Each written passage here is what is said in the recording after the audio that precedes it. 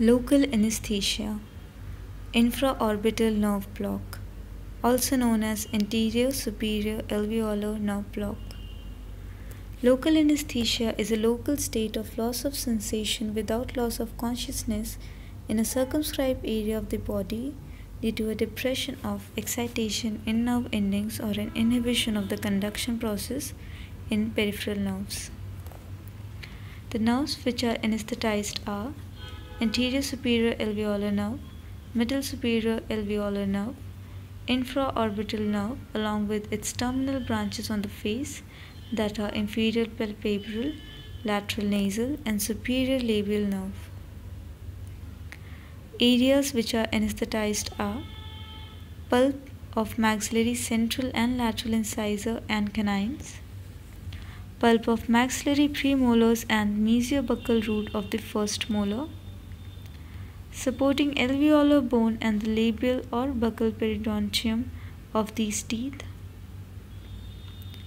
overlining labial or buccal mucoperiosteum in the region of the incisor, canine and premolars, skin of the lower eyelid and both surfaces of conjunctiva, skin of lateral aspect of the nose and skin and mucosa of the upper lip. Indications: during the oral and periodontal surgical procedures in the soft and hard tissue involving more than 2 maxillary teeth, such as apicoectomies, alveoloectomies of maxillary anterior region, impacted canines and cyst.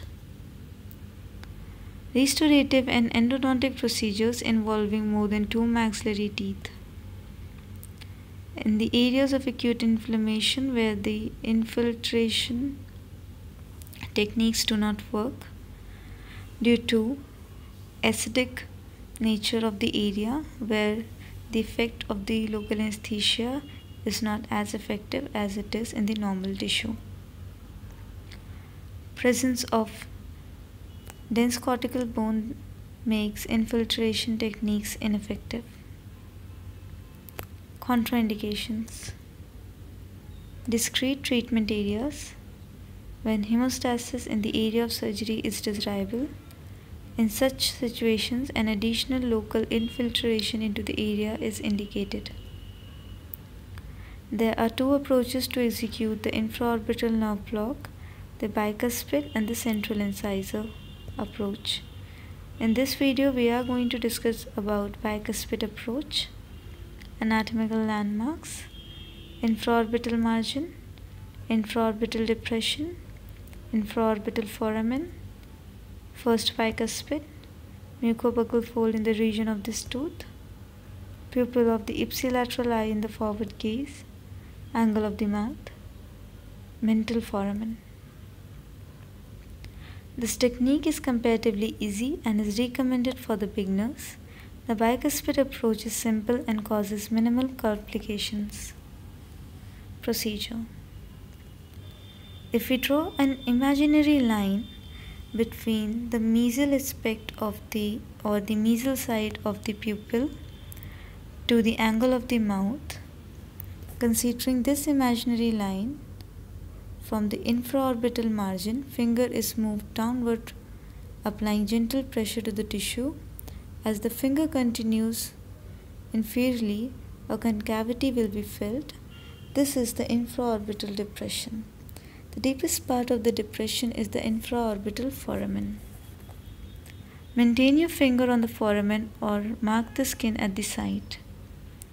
Retract the lip, pulling the tissue in the mucobuccal fold taut, thus increasing the visibility.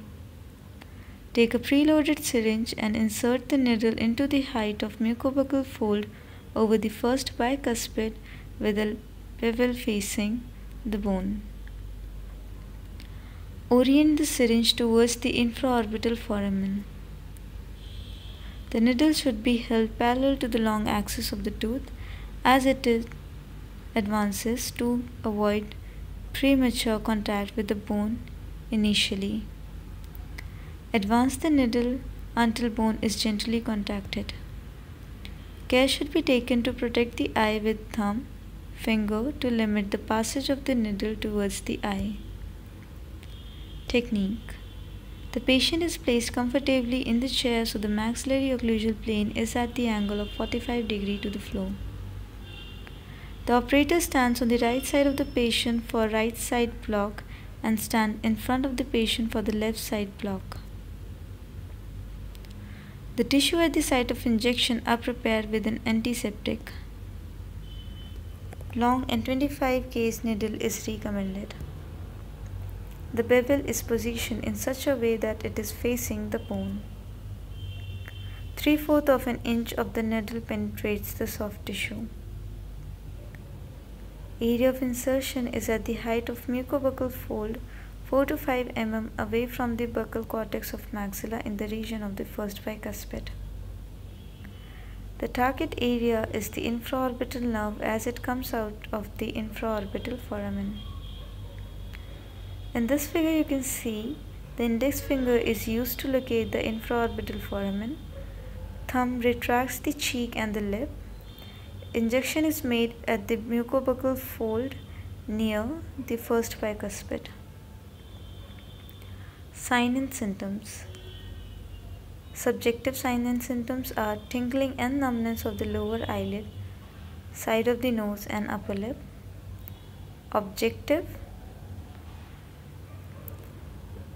when we tap the anesthetized side, it will have no sensation in comparison to the adjacent side where there is no anesthesia. No pain during the oral surgical or periodontal surgical procedures or dental therapy. Advantages: the techniques are comparatively simple, easy and safe. The technique minimizes the volume of solution to be injected and the number of needle punches to be made in order to achieve the desired anesthesia. The incisor approach lenses the possibility of inadvertently entering the orbit. It permits deeper penetration into the infraorbital canal since the direction of the needle is parallel to the direction of the canal.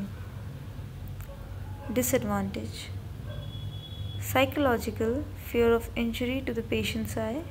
Anatomically, it is difficult to define the landmarks. Complications: hematoma may rarely develop. Paresis of face occurs when the injection is given superficially, when the needle lies in the vicinity of the muscle of facial expression or the nerve innervating them. The effects disappear as the local anesthetic effects wear off. Failure to obtain anesthesia may occur due to poor injection technique or intravascular administration. Under poor injection techniques, needle may contact the bone below the infraorbital foramen. To correct this, withdraw the needle a little. Keep the tip of the needle inside the soft tissue. Redirect upward towards the infraorbital foramen. Sometimes needle deviate medially or laterally to the infraorbital foramen. To correct this, withdraw the needle a little. Keeping the tip of the needle inside the soft tissue, redirect towards the infraorbital foramen. Thank you for watching. Please do like, share and subscribe.